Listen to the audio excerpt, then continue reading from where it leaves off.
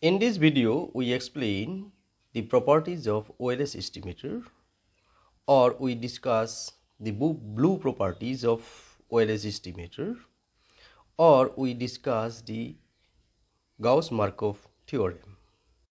Suppose you may be asked in your exam like, prove that OLS estimators are best linear unbiased estimator, or state and prove the Gauss-Markov theorem of OLS estimators.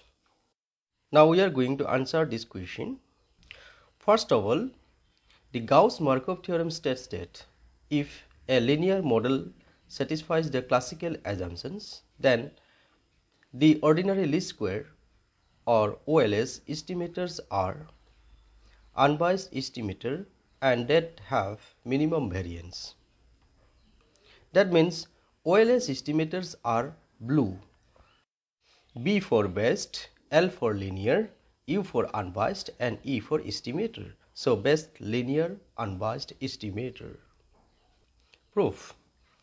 Let us take a two variable linear model as yi is equal to alpha plus beta xi plus ui, where yi is the dependent variable, xi is explanatory independent variable, alpha is intercept parameter, beta is slope parameter and ui is disturbances or random variable. The standard assumptions about disturbances are, that is, the standard assumptions of classical linear regression model about disturbances are expected value of ui is equal to 0, that is, expectations of disturbances is 0. The variance of disturbances is sigma square, that is, the variance of disturbances is constant, that is equal to sigma square, and the covariations among the disturbances is 0, that is, expected value of ui and uj is 0, where I is not equal to j. The ordinary least square estimator of beta and alpha are beta cap is equal to summation small xi yi divided by summation xi square, and alpha cap is y bar minus beta cap into x bar respectively, where small yi is equal to capital yi minus y bar, and small xi is equal to capital Xi minus x bar. Since small yi is equal to capital yi minus y bar, so we put it here, and after simplification we get summation small xi into capital yi divided by summation xi square, because summation xi is 0, and we consider ki is equal to small xi divided by summation xi square, and so beta cap is equal to summation ki into capital yi. Therefore, OLS estimator beta cap is a linear estimator because it is a linear function of observed variable yi. Similarly, we can prove that alpha cap is also linear function of observed variable yi. Here we have found beta cap is equal to small summation ki into yi, but yi is equal to alpha plus beta xi plus ui. So after multiplication we get alpha into summation ki plus beta into summation ki xi plus summation ki ui, but ki is equal to small xi divided by summation small xi square, and summation ki will be equal to summation xi divided by summation xi square, which will be equal to 0 because summation xi is 0, and summation ki xi is equal to summation xi into capital Xi divided by summation xi square. So small xi is equal to capital Xi minus x bar. So here we put capital Xi minus x bar in place of small xi, and after simplification we get it is equal to 1. So summation ki into capital Xi is equal to 1. So here we have found summation ki equal to 0 and summation ki into capital Xi equal to 1. So we get 0 plus beta plus summation ki ui, that is equal to beta plus summation ki ui. Therefore, expected value of beta cap is equal to beta plus summation ki into expected value of ui. Again, expected value of ui is equal to 0. So we get expected value of beta cap is equal to beta. Since expected value of beta cap is equal to beta, the OLS estimator beta cap is unbiased estimator of beta. Similarly, we can prove that expected value of alpha cap is equal to alpha, or OLS estimator of alpha cap is also unbiased estimator of alpha. Now we calculate the variance of beta cap, which is equal to expected value of the square of the difference between beta cap and its expected value. Again, expected value of beta cap is beta, so that is equal to expected value of the square of the difference between beta cap and beta.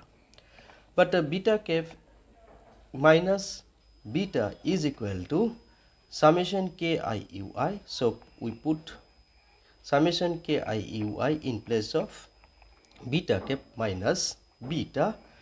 So expected value of square of the summation ki ui is equal to expected value of ki square into ui square plus twice summation ki kj ui uj, where I is not equal to j. So this is the expansion of a plus b whole square, that is ki ui whole squares. Removing this bracket, we get summation ki square into expected value of ui square, that is variance of ui, plus 2 into summation ki kj into expected value of ui uj. We know that expected value of ui is uj is 0 and the variance of ui is sigma square. So we got the variance of beta cap is variance of u multiplied by summation ki square. Again, summation ki square is equal to 1 by summation small xi square. So variance of beta cap is equal to variance of u multiplied by 1 divided by summation xi square. That means variance of u divided by summation xi square. Similarly, we find the variance of alpha cap as variance of alpha is equal to variance of disturbance term u multiplied by summation xi square divided by n times of summation small xi square. Here we have found the variance of beta cap and variance of alpha cap. Now we have to prove whether these variances are minimum or not. So in order to prove it, we take beta star as a arbitrary linear estimator of beta such that beta star is equal to summation wi yi, where wi is equal to ki plus ci. Now yi is equal to alpha plus beta xi plus ui, thus beta star is equal to alpha into summation wi plus beta into summation wi xi plus summation wi ui. Here we take the expected value of beta star. So expected value of beta star will be equal to alpha into summation wi plus beta into summation wi xi plus summation wi into expected value of ui. But the expected value of ui is 0.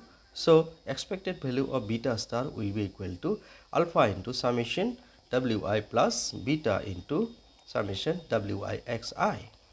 Here expected value of beta star will be the beta. That is expected value, that is beta star will be the unbiased estimator of beta if and only if summation wi is equal to 0 and summation wi xi equal to 1.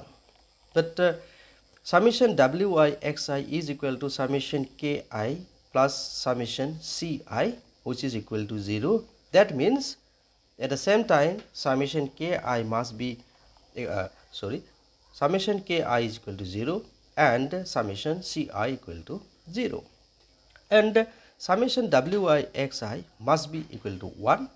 So here also we put the value of wi, that is ki plus ci, and we get summation ki into xi plus summation ci into xi. Already we have found that summation ki and xi is equal to 1. So 1 plus summation ci xi equal to 1. That means summation ci xi should be 0. Now the variance of beta star is equal to expected value of the square of the difference between beta star and its expected value. But expected value of beta star is beta. Here we consider that beta star is the unbiased estimator of beta. So expected value of beta star is beta. But beta star minus beta is equal to summation summation wi into ui. So after expansion we get this, and that is equal to summation ui square into expected value of ui square plus 2 into summation wi wj into expected value of ui uj. Again the variance of ui is sigma square and the covariance between ui uj is 0. So variance of beta star will be equal to variance of u multiplied by, or variance of disturbance term multiplied by summation wi, but wi is equal to ki plus ci. So after expansion this we get the variance of beta star as is equal to variance of disturbance term u multiplied by summation ki square plus variance of disturbance term u multiplied by summation ci square plus variance of the variance of disturbance term u multiplied by 2 times of summation ki ci. Again summation ki ci is equal to 0. So finally we get the variance of beta cap is equal to variance of disturbance term u divided by summation xi square plus variance of u multiplied by summation ci square. But variance of u divided by summation xi square is the variance of beta cap. Therefore variance of beta star is equal to variance of beta cap plus variance of disturbance term u multiplied by summation ci square. Here variance of beta star into summation ci is some constants. So variance of beta star is greater than variance of beta cap. So therefore variance of beta cap is less than the variance of beta star, or the variance of OLS estimator beta cap is less than the variance of other estimator beta star. Similarly we can prove that variance of alpha star is greater than the variance of alpha cap if alpha star is another estimator of alpha. So this way we can prove that the OLS estimator alpha cap and beta cap have the minimum variance. Thus we have seen that an OLS estimator is best because it has minimum variance, linear because it is a linear function of observed variable, and it is unbiased because the expected value of an OLS estimator is equal to its actual value of parameter.